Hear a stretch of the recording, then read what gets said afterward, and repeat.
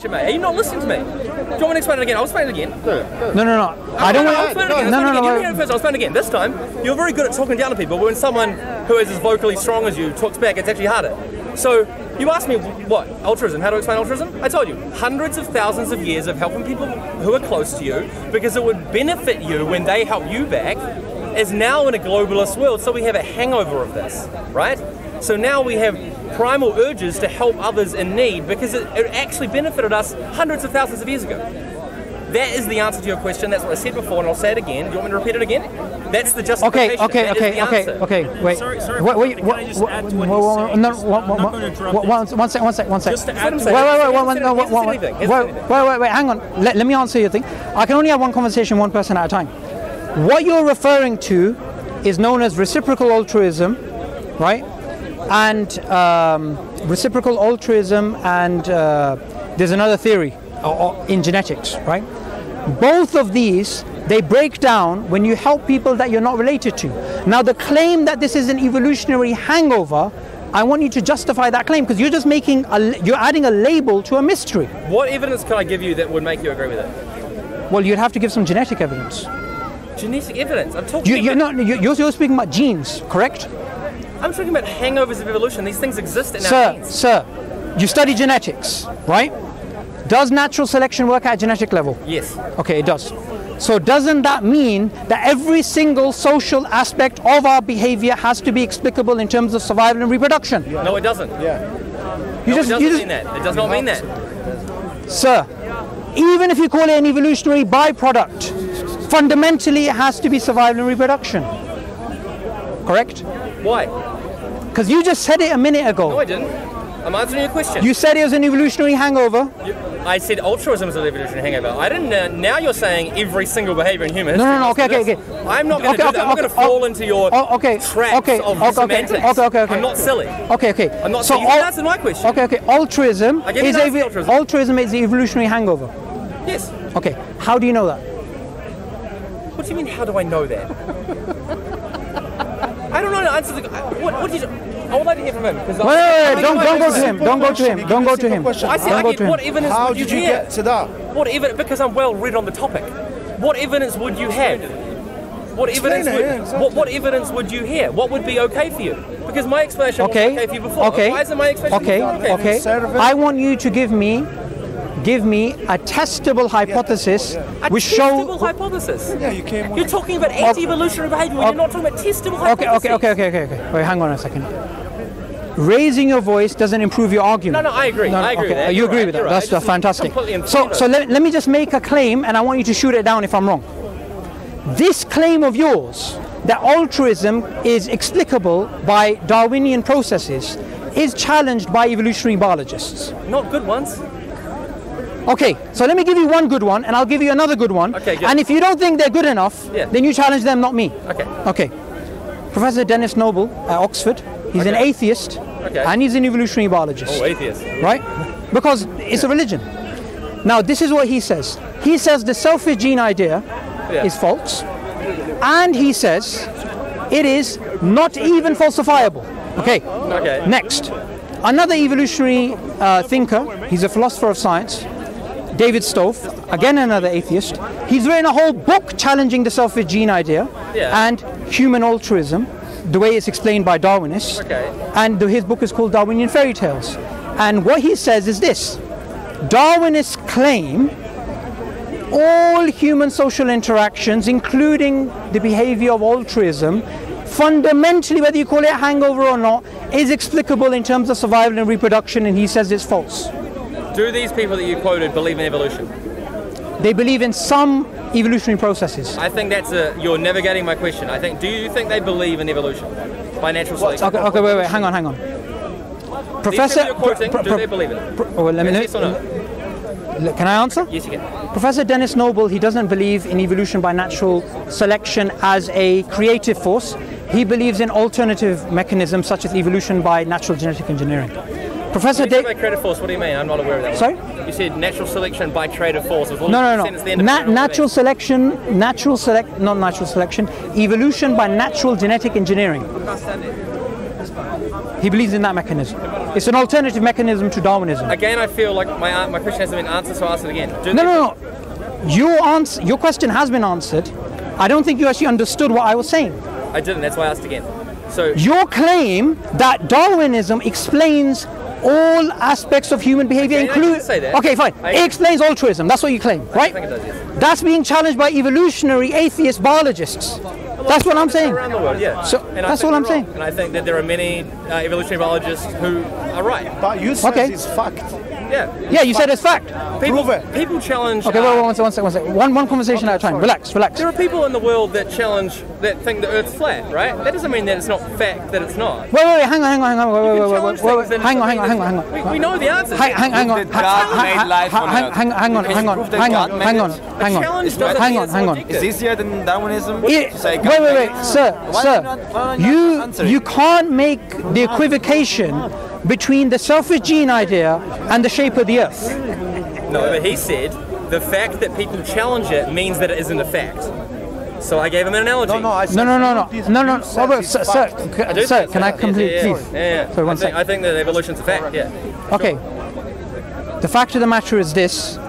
Your claim about the selfish gene explaining altruism is something which is not even accepted in evolutionary circles amongst atheists. When you say accepted, you're actually taking a few people and saying that the scientific community writ large is not accepting it, which actually isn't true. Wait, hang on. I think your conclusion, I have less of a problem with that than I do with your overall conclusion that one little part of it's false, therefore all of it's wrong. And that's just simply not true, okay? Because you can't provide me anything that's an alternative that provides more of the data and explains more of it. You're basically being like a god of the gap, so to speak. So there's no, it's not. Hole that maybe a few people disagree with, therefore it falls down. Okay. Do you know what? It's not this at all.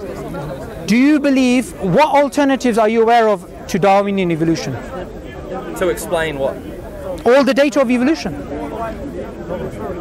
Sorry, are you asking me what is the best explanation of evolution? Darwinian. What are the alternatives to the Darwinian mechanism of evolution? By natural selection. Alternatives for creation of the Earth, you mean? Or what do you mean by alternatives? We have the process of evolution. Yes. Right? That process has different mechanisms. Right? So you believe that the scientific community at large, in your own words, they accept the Darwinian evolution. Yes. Right? What alternatives are you aware of? Well, I'm aware of like creationism and other religious... There you go. Yeah. Forget that for now. What naturalistic alternatives are you aware of? I'd like to hear from them. Okay. There's evolution and all of these were put together by evolutionary biologists who are atheists. They don't believe in intelligent design. They don't believe in creationism. They don't believe in anything like that. And they've taken the same data and they've come up with a different interpretation. Evolution by natural genetic engineering, put together by James Shapiro. Neo-Lamarckian evolution, which is put together by Eva Jablonka. Neo-mutationism, put together by Masayoshi Nai from Japan. Lynn Margulis, symbiotic evolution in terms of alternatives, not the origin of eukaryotic cells. And evolution by self-organization, put together by Stuart Kauffman. All of these guys are atheists, and they don't believe natural selection explains biodiversity and human behavior. So what conclusion are you drawing from that? My conclusion is, this is something not set in stone. Darwinian evolution. It's not something set in stone. But evolution is though, but it's not Darwinian evolution. Is that what you're saying? Evolution has many different meanings. Yeah, right? You're just telling me 6 of them. No. These are models. There's a difference. Yeah. There's two things here. Whenever we look at evolutionary theory, there's two particular parts of evolutionary theory. There is a history, a phylogenetic reconstruction they try and make, and there is a mechanism by which that phylogenetic reconstruction took place. Okay? Now, in terms of the mechanism of evolution, we have many different alternatives. In terms of the history of life, Lamarck, who published his book decades before Darwin, he believed in multiple origins and parallel lines of evolution, and he believed in progression, right? Charles Darwin, he believed in universal common descent. Okay? Now, I don't accept any of them, because all science can do is give you workable models which are then falsified. So I'll accept any of them as working models, but I won't say that they're true in the literal sense. That's all my position is. So what would you say is true in a literal sense? I would say science. That's not the realm of science. Science doesn't give you literal that's fine, truth. but what is, in your belief, what is true in a literal sense? For me, as a Muslim, Yes. I would say belief in God, Okay, belief but in on the- objective morals. on the creation of life. What is the truth in a literal sense? For me, it is literally true for me that God created all life on earth. But did it create it in a complex form, or did it create a single organism which then evolved into the diversity of life on earth as we know it now? Okay, as a Muslim, number one thing, we are told in the Quran, do not talk about what you don't know. So in terms of Islam, in terms of creation, there's a lot of silence, right?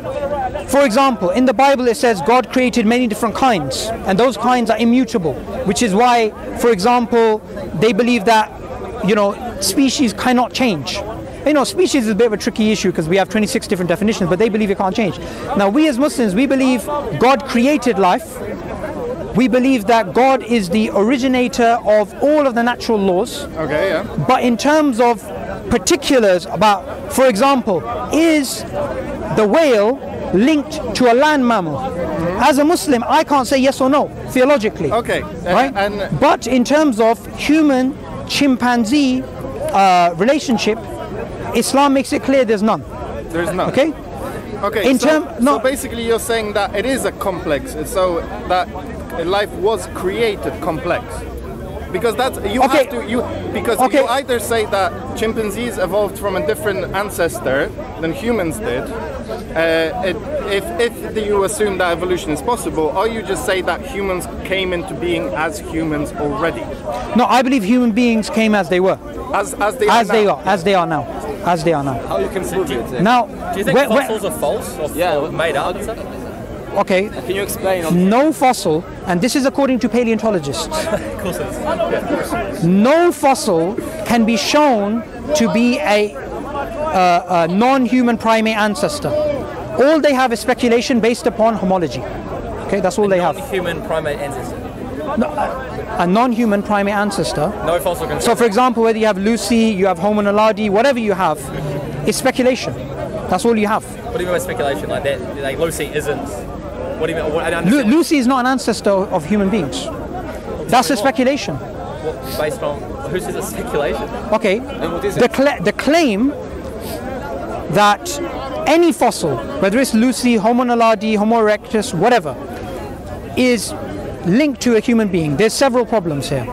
Number one, according to atheist evolutionary biologists, paleontologists, no fossil can be shown to be another one's ancestor purely because it doesn't come with a birth certificate. Henry Gee, here at King's Cross, we have the Nature Journal, right, which you must be aware of. The senior editor of Nature, Henry Gee, who's an atheist and a paleontologist, this is what he says. He says to take a line of fossils and to claim ancestry is not a scientific hypothesis which can be tested, but a bedtime story, right?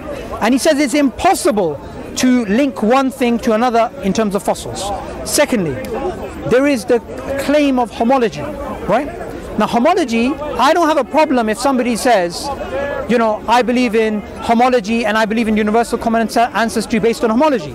But they need to realize that claim is based on a probabilistic framework which has Bayesian, which is based on Bayesian decomposition with 9 mathematical assumptions, which has conceptual problems such as homoplasy, and they are still further conceptual problems that they have to deal with. So my position is very, very clear. When it comes to science, you can't talk with something with certainty in the remote past. You can come up with working models. One second. Let me complete my. For a very specific reason. Science never claimed to be the source of certainty, and it does exactly what you describe. It puts forward useful models that are used to generate useful predictions. Now, what's interesting about science compared to where you're coming from is that someone like yourself, if you figure out, oh wait, this doesn't make sense, this doesn't make a whole, I have a better idea, and you come up with a better idea, and all of a sudden the predictions are useful and are lining up, then your idea takes hold. And then someone someone else figures out what's the problem with your idea, and it's supposed to change and be questioned over time. You're coming from a position as like, no, all of this is bunk. I have my book which tells me exactly what I need to know, and it tells me, which I disagree with you entirely, Islam doesn't say that. You shouldn't question the things that are unknown. On the contrary, Islam begs you to question what is unknown, and it asks you, question, come in from a position of doubt, and you're the one saying science is all wrong because it's uncertain. That's exactly what a scientist is going to tell you. Sir. By the way, your zipper's open. So yeah. Okay. I agree with you totally that science does not give you certainty. But coming here to this speaker's corner, people speak about scientific conclusions as if they're written in stone. And that's the view I'm challenging. I agree with you, science gives you workable models which are then falsified. I don't believe it to be useless. I don't believe it to be wrong. I believe it's the beauty of science that conclusions can change. For example, we used to believe that the universe was like a clockwork, as a mathematical universe, right? Time and space were assumed to be fixed.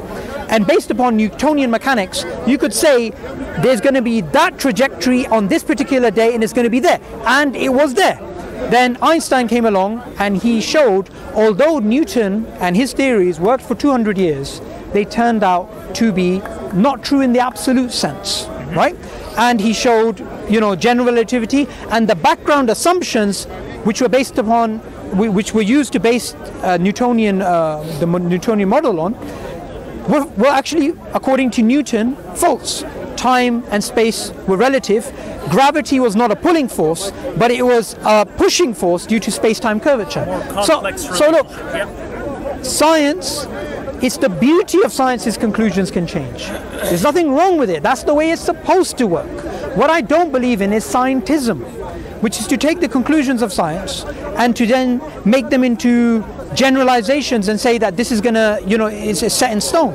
And philosophers of science understand this. They understand that all science can do is give you workable models, and just because something works, it doesn't mean it's true. For example, a philosopher of science in Texas, Larry Loudon, he put together a philosophical paper of 30 empirically successful theories, which were giving you predictions which were confirmed again and again and again and again, which then turned out to be false. Okay, but that still doesn't change the fact that we've acknowledged that we're open to change. That if we see new evidence, everybody here I'm sure will agree that they'll go, okay, shit, that's a good point. Let's think about it different from now on. But you categorically stated that as a Muslim, because of the book, you will never believe, no matter how much evidence is put forward to you, that humans have evolved from the same ancestor as a chimpanzee or as a gorilla. And that's an example. I'm not even saying that that's truth now, but I'm just saying that you have stated that there is nothing that will change your mind about that. Okay. And is that correct? Okay, two different things here. I just want to clarify. Could you answer yes or no first and then explain? Can you? Okay, yes and no. Because it's not a yes and no. I'll tell you why. It's a complex answer. It is a complex answer. As the gentleman pointed out, the Quran says, "Prove me wrong." That's one of the claims of the Quran. And the Quran says, if you're in doubt, then do this. It has a falsification test. Okay, yes. And the scientific method itself came from a man named Hassan ibn Haytham, approximately 800 years before Galileo. Okay. He's referred to as the first scientist. Even secular historians like David C. Lindbergh, he agrees the scientific method came from the Islamic world. So falsification is something we believe in. Now, I'm not making the claim that I believe in this book, the Quran, in the same way that, say, somebody who believes in Scientology, they believe in that book, whatever, right? I've forgotten its name. I have to explain my epistemology to you before I explain to you why I believe what I believe. Now, I believe that there are different routes of knowledge. So science gives you a route of knowledge. There is also philosophy. There's also introspection. There's also things like self-evident truths. For example, the world is real and there are other minds. And our minds are sidetracked. We can trust them, right? Now, I believe fundamentally, philosophically, if something which is based upon induction challenges deduction, right? You go with deduction. Okay? And I believe that the belief in God is not based upon reason for me. Of course, yeah. It's something which I believe is natural and reason aids it. Okay. Okay? The belief in the Quran is based upon reason for me. Okay. And because it's based upon reason, there must be things which are testable and falsifiable as well. Yes. Now I'm willing